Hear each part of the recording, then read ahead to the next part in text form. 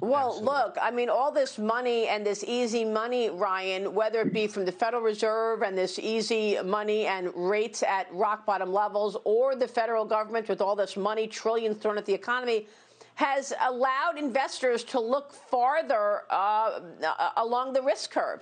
Look at cryptocurrency. The cryptocurrency now, Bitcoin, back below $40,000 this morning, but about a month and a half ago, this was at $64,000.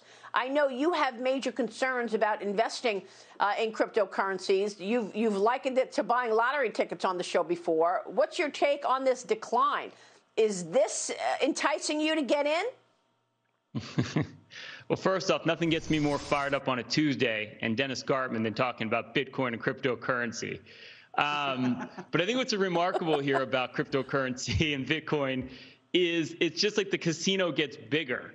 And what's fascinating about it is when an asset typically gets bigger, if you look at Bitcoin, it's about 100 times larger than it was 5 years ago. And it's widened its investor base. So when that happens, typically an asset gets less volatile, it gets more normalized. Well, the volatility in Bitcoin and other cryptocurrencies hasn't gone down at all, which just says the speculation's just as rampant as it's ever been. And again, that just speaks to, again, a bigger casino. The other thing that's fascinating is you always hear, well, crypto's an inflation hedge. It has this limited supply. Or Bitcoin specifically has a limited supply. Well, maybe Bitcoin has a limited supply, but there's literally 10,000 cryptocurrencies today.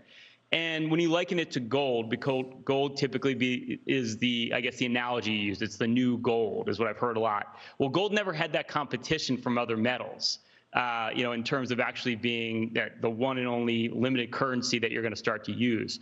So I think, almost every argument about crypto is pretty weak. I'd even argue if you talk about it being the new gold. Well, if you look at gold as a long-term investment, it's a horrible investment. Barely keeps up with inflation long-term. It's never been a good long-term investment, even though it can be a very good investment to have during inflationary periods. Dennis, I know you like gold here, and I think as an inflation hedge, short-term, that's definitely the case. So I think when you look at it and you start thinking about what's going on, all we talked about this morning is inflation. The Fed could ignore it, but we know it's there, and we know it's going to keep kicking in. Is you do have to adjust your portfolio. And I see a lot of static portfolios right now. I look at like 50 portfolios a month, maybe more portfolios than anybody in the country, possibly. And what you see is you have a lot of these portfolios that have a lot of growth stocks, have bond funds. Nancy just mentioned bonds. These don't work in an inflationary environment. The world is changing right now. And that's why you do want to have real commodities that have real use in society, not digits on a screen like crypto that, literally does nothing. And also that's where you want to have, different types of cyclical stocks in your portfolio that benefit from that cycle. So things are changing right now, and you do have to adjust your portfolio. But I'm going to go on a limb here and say crypto is not that place.